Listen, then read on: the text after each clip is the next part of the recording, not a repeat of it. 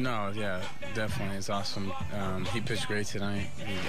We were able to give him some runs, and he went out and shut him down. And that was that good for all of us. Good to see him pitch well, and good for the offense to get going.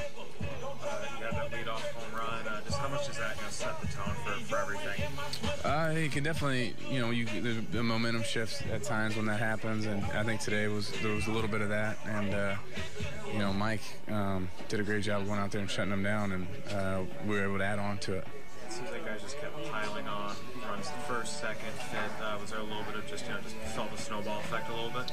Just having good bats, and that tends to happen when collectively you're going out there and having good ABs.